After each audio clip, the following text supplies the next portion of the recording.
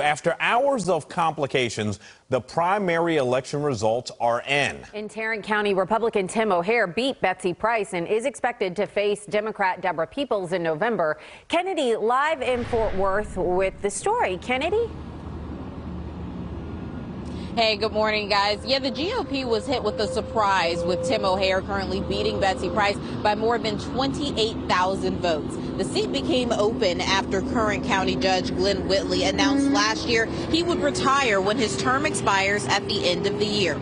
Price is the former mayor of Fort Worth and former Tarrant County tax assessor. Last night, she told CBS 11 she was surprised. Many believed her experience would help voters separate her from her opponents. O'Hare said he wants the county to be more politically competitive, and he wants to keep it as the largest Republican county in the state. He had endorsements from former President Donald Trump, Senator Ted Cruz, and Tarrant County Sheriff Bill Wayborn. We're going to be the model for counties all across Texas and all across America to follow.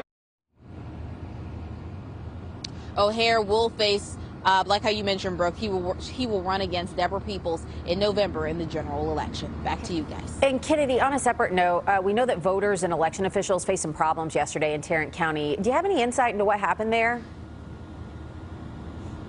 Yes, it was not a walk in the park for voters yesterday. Tons of them experienced issues at the polls yesterday. We know there were computer issues in Tarrant County last night that delayed the results. According to the county's election results website, those issues have been resolved with all 191 voting centers completely reporting results. Yesterday morning, county leaders told us some voters were turned away from 10 Democratic voting sites because poll workers did not show up.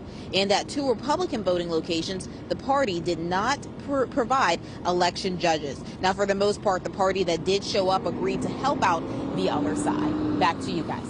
Kennedy, sounds like it was definitely a challenging situation. Thanks for checking in.